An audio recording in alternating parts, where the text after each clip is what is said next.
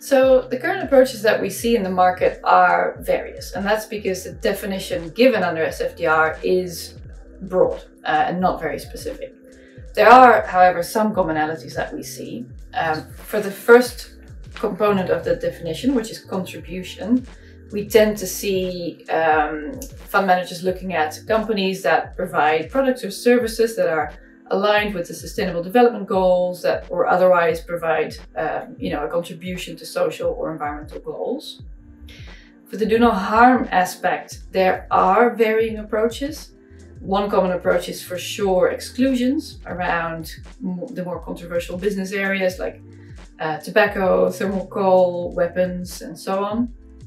It is mandatory to use the principal adverse impact indicators in that assessment, the PAIs, which is a little bit more complicated to do.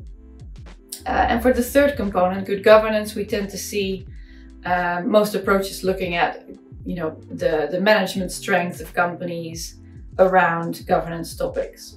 So there's varying approaches in the market, and yet commonalities that are starting to become clear.